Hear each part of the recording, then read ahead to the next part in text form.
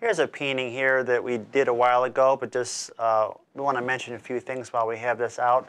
Number one, it's been used in a couple shows in the past, and it's several years old, and it's got little scuffs from moving it around a little bit. You really can't see that on camera, but I just noticed that. So this is a case where even something I painted years ago, I'm going to have to match these colors exactly to kind of touch that up. So that's, we're always stressing, really do practice that and be able to do color mixing very well. No matter what your style is, you don't have to paint realism, but you might have to retouch up your own work.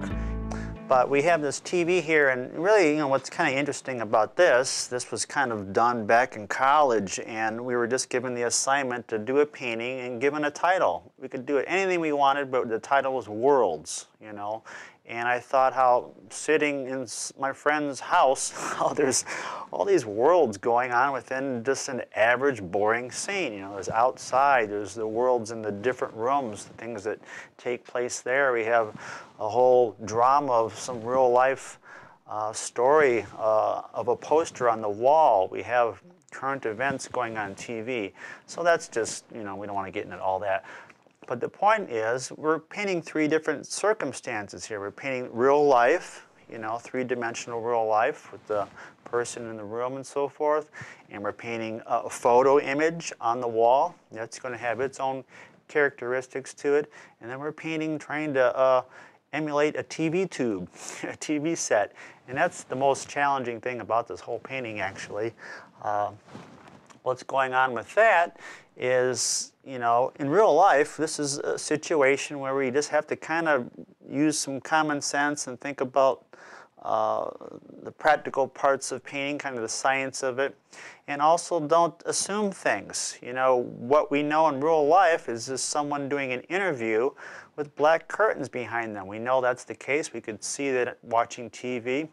So you would be tempted, and which kind of what I did at first, is just took some black paint, a very dark color, and painted that. And it just didn't look right because a TV never looks truly black in any area. It can only be as dark as the TV tube or screen itself, and there's usually some type of gray or a dark gray. So they could, by turning the TV on, it can only get brighter. It's illuminated.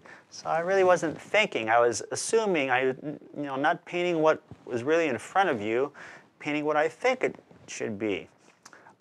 So I went back and we did one coat here, and we're lightening up a type of a gray color, kind of the TV tube. So that would be the way to start that out, is just paint the color of what the TV tube or screen, whatever you have, looks like when it's off.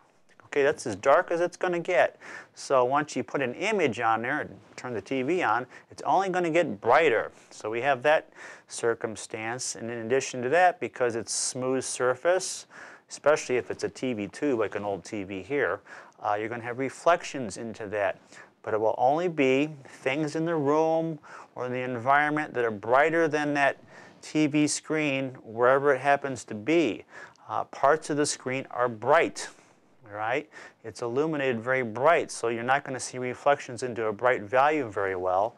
Other parts of the screen are going to be darker, so things might reflect into that area, but it won't into the bright area. So that's just the rule of reflections. In order to see an object reflecting into a surface, the surface has to be darker than the object. And that object could be a light bulb, okay?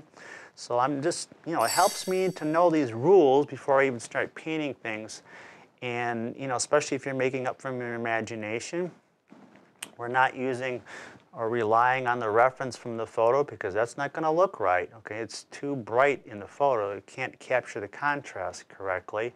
So we can't depend on that. We have to take notes or remember what we see in real life, or look at another TV set, which is what I did. I found a similar TV and just kind of looked at to remind myself, what did this really look like with that particular scene on TV? So only kind of bright things that are like a window or a light bulb, things like that that are quite bright will probably reflect into that, and they'll only reflect into areas of that screen that are darker, like a dark background.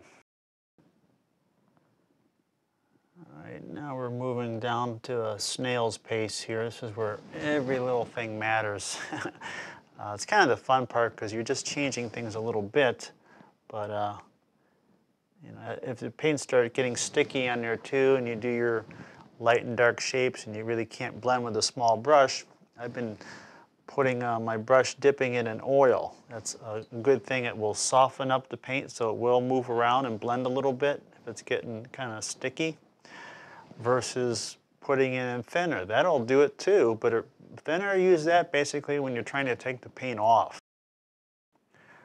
Okay, we'll let our buttons dry, and I think our shadows around the TV are dry enough where we can give it a final coat. Just kind of a reminder, painting any kind of shadows, not just for this, is the light creating a specific shadow has nothing to do with the value and color of that shadow. It doesn't shine there. What I'm going to be thinking about when I paint these shadows is what light does shine in those areas. You know, will be a warm light from a lamp or something, or the ceiling light, or just light bouncing around the walls, reflecting off of different materials, wood, basketball, all those kinds of things. So that will determine how I paint these shadows. But what the actual light source does determine is the shape of it, kind of the angle of the shadow, and also the edges of it. It's going to be very soft edges in some of this. That's when I'm going to soften some of these. It's more of a gradual shadow. That's because a window is a very wide light source, especially if you have two windows or a series of windows. It's coming like light coming from many different directions. So it's going to be a very diffused, soft edge on a shadow for something like that. Where a lamp or a ceiling lamp, it's coming from a very pinpointed area, very focused light, and it will have a sharper edge for something like that. But also one other thing that kind of, you'll have a softer edge in the shadow if the object, let's say a TV, is casting a shadow on the wall, and if the TV is far away from that surface, the wall, it is diffused and is a little softer edge. So if it's close to the wall, it will be a sharp edge. So those things are something you want to think about as well. This antenna angles towards the wall, making the shadow edge soft to sharp.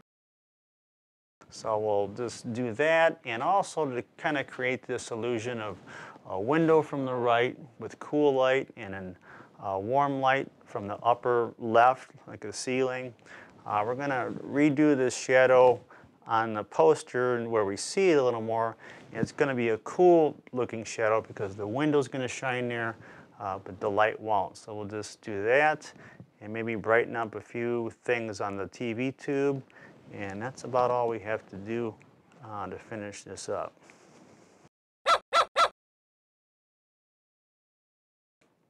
So here we are in the dark, but we kind of see a similar situation. We have a warm light, and we only have a warm shadow as well because there's no cool light sources to deal with. But as soon as we turn on a cool light, like would be a window, now we have warm and cool shadows from the same object. But just be careful, the cool light is not creating or resulting in the cool shadow. They're opposites from each other.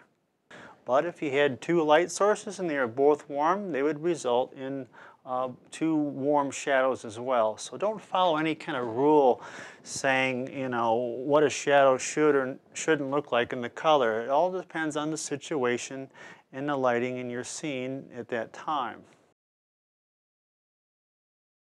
Now, I know what a few of you might be thinking. This gets kind of complicated with all this talk about light sources and the colors and shadows. Isn't there an easier way to paint a shadow?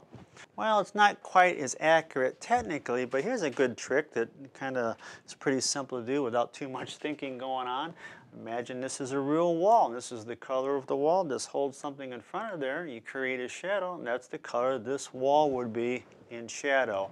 And you just kind of mix your paint and paint next to that and see if they match. Now, it may be a little off technically because what if the lighting in your room is different than what you're painting? But if you can set up your room, you know, with similar lighting, maybe a window and a lamp in the room as well, they're going to make shadows that are very similar to what you're painting.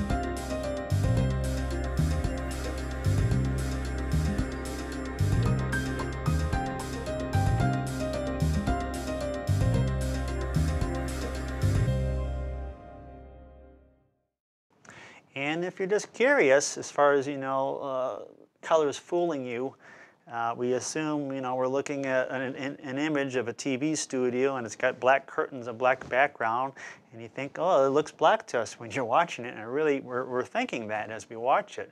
When you turn the TV off, there's the color. That's as dark as it's ever going to get. And then when you turn the show on and you see the black background, it doesn't get any darker. So the point is, it never is really truly black. It's fooling us. So in review, the points we want to remember, this is true for any smooth surface. No matter what the surface color is, only things that are lighter in value will reflect into it. And those situations change. The environment can change and the surface can change in the case of a TV tube like this. So whatever it is at that moment, certain things will reflect into it and certain things won't. And then last, as far as painting reflections, you can paint solid. If you have a detailed undertone or the surface or object itself is detailed, painting a detailed reflection on top of it, it might be better to do a glaze method. And then you can wipe off things and play around with stuff without messing up the background.